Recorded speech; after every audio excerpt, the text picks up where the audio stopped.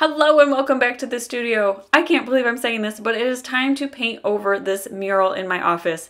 I have filmed against this mural for a long time, but you can see there's a patch job there in the lower left that I've been too lazy to fill. This beautiful mural has been an iconic part of my business. It's seen me through many different hairstyles, through various stages of my pregnancies, but it is time to just say goodbye. It's hard to film against. You can see it looks kind of gray and makes me look like I'm ill. Or like if I am able to kind of capture some of the green, it just kind of messes with the rest of the colors. So it was time to say bye-bye. I did rope my husband into helping me out with this and kind of patching some of these holes, making sure everything was nice and even. And it was time for that fresh start. I was really stinking nervous for this. You can see I was like, what am I doing? Now for this entire process, you will see me use just regular interior wall paint. I just find that that is the best to use. It sticks to the wall really well. You don't need anything special, which is another thing that I love. So I'm kind of just going over everything. It helps to make everything nice and smooth and even, and it helps to give it a more consistent texture overall, which we'll talk about later in this video. I will eventually have 2 coats of paint on this wall, and that will just help to have kind of a nice base for my painting. This will be kind of a similar style to what I did before, where it's sketchy and it's more drawing-like than like an oil painting or a watercolor landscape or anything like that. But this will give me a good base. It will also serve as a fabulous eraser if I need to fix something, which I might have to do a little bit later on. So make sure you have your good base coat on. I decided to use 2 coats of paint just to really make sure that the mural before was knocked out and the texture was as consistent as possible, which if you're not painting over a mural, you probably don't have to worry about as much, but it's just something to keep in mind. All right, now that that base coat is on, let's talk about supplies for the actual painting. I like to use acrylic brushes that you can just get at your local craft store. This is a size 30, so it is nice and big. But you can see I like those stiffer bristles. This paint is very dense and heavy.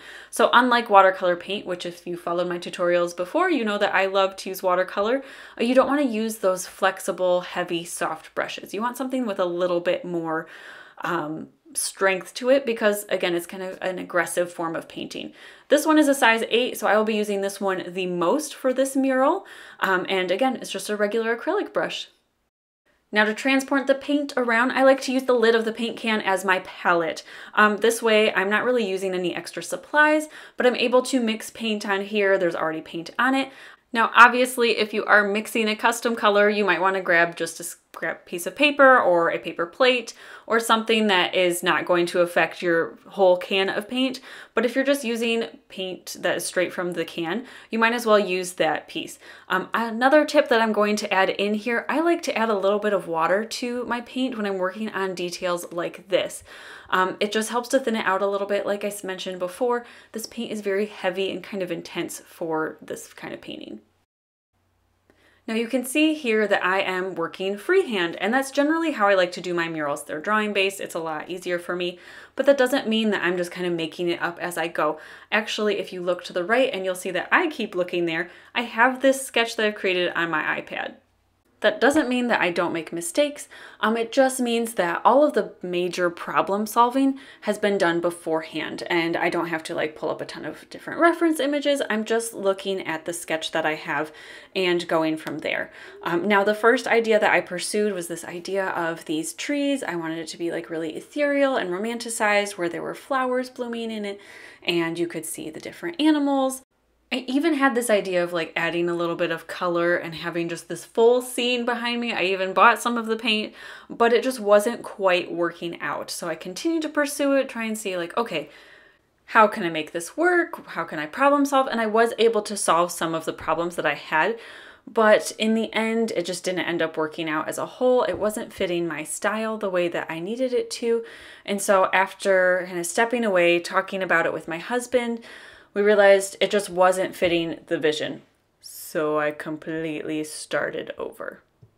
I did paint over completely the second mural that I painted, but as soon as I started working on a different idea, which again, I also had a sketch for and I spent some extra time kind of planning it out, it just felt a lot more natural. So if you're like really struggling through your mural, maybe take a step back and think, you know, is this my style? Am I trying to be somebody else? Maybe just kind of start over if you need to. Now, I'm prone to starting over. So if that's not you, don't feel like you have to. Go ahead and continue to work through it. So even though it felt more natural to work in this second style, in this second composition, and it was just a better composition for me overall, I still had to use a couple of different tricks in order to get the layout the way I want it to be, in order to get the scale right, and I'll address that in another video. But for this section right here, I actually drew out in pencil just kind of where I wanted everything to be beforehand, and that helped a lot when I went back later and I started to apply the paint. And at this point in the painting process is when it became really important for me to add that little bit of water in order to get a little bit of just a better texture overall for my paint. So you can see here the wall is textured, and so if the paint got too dry, it would kind of skip over the texture, where if I would add a little bit of that water to it, it'd kind of start to blend in. Now, too much water, it'd be too light of a wash, which you can kind of see there on the left, but it helped a lot to add that little bit of water in order to get the paint to flow correctly. Now, one thing you might be noticing as you're watching me paint is that I am, even at this point in the mural, I am still looking back at a reference image or pulling, whether it's photos of, you know, my original sketch or photos of actual flowers or photos of previous flowers that I have drawn in the same style, so the same type of rose that I was illustrating here. And I'm continuing to look back at that.